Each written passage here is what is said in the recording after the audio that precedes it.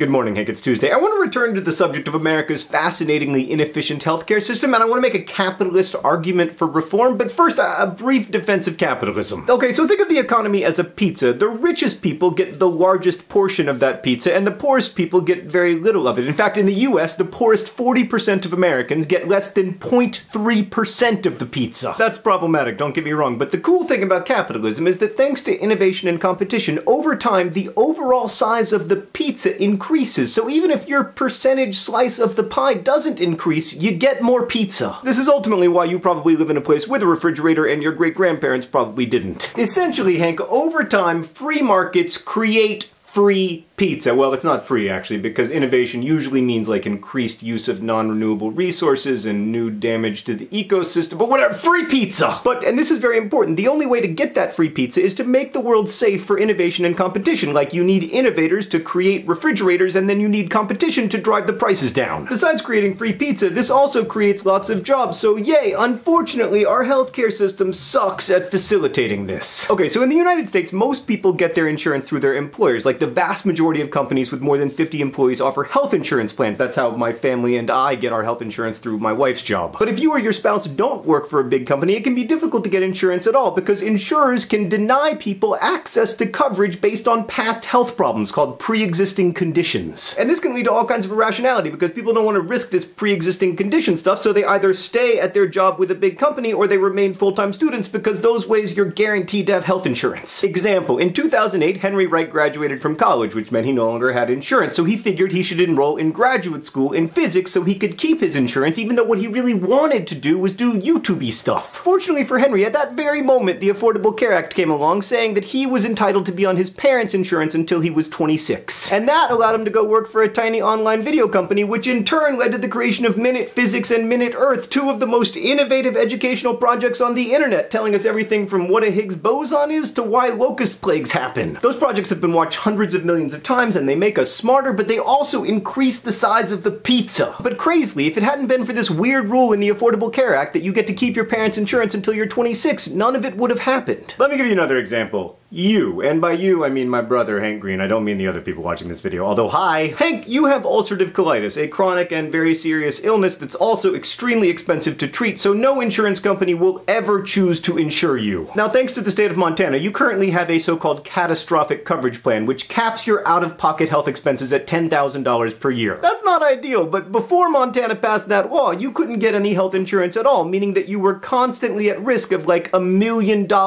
bankrupting illness or injury. So Hank, back before this government-subsidized healthcare plan came along, you had to allocate every dollar you made to the I don't want to go bankrupt if I fall off a ladder fund. But then when the state of Montana came along and forced insurance companies to at least offer catastrophic coverage to people like you could suddenly use your resources more efficiently. Basically, you could take all that gosh I don't want to fall off a ladder money and start spending it on other stuff, like, I don't know, DFTBA Records, which now employs lots of people. Or you could spend money to start VidCon, which now also employs lots of people. Then there's the Lizzie Bennett Diaries, and Crash Course, and SciShow, and Sexplanations, and The Brain Scoop, and the Foundation to Decrease World Suck, and Subbable, and the juggernaut known as 2D Glasses. Hank, altogether these investments that you've made in innovation are responsible for dozens of jobs and for a significant growing of the overall size of the pizza. And none of that could have ever happened without publicly subsidized health insurance. Now, of course, Hank could have gone to work for a big company after college, and he could have gotten health insurance, but then there would be no Nerdfighteria, no VidCon, no DFTBA Records, etc. Career decisions should be about finding the place where your talents meet the world's needs, not about finding the place where you can get health insurance. Okay, so this all took a hilarious turn recently when Henry turned 26 and aged out of his parents' healthcare coverage. He then had to apply for his own insurance, and sure enough, he was turned down because of the pre-existing conditions of tinnitus and tendinitis. That's right, he has a little bit of ringing in his ear occasionally, and his knee gets sore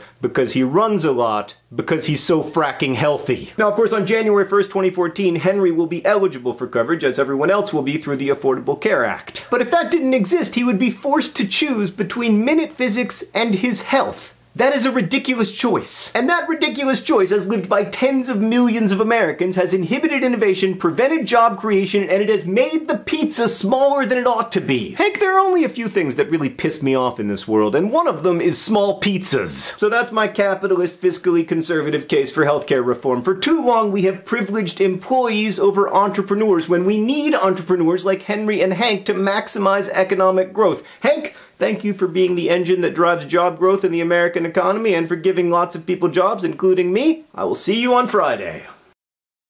Informational videos are allowed to be more than 4 minutes long. Has that been open the whole time? Dang it! Sorry. You saw the secret innards of the set, which is really just my desk.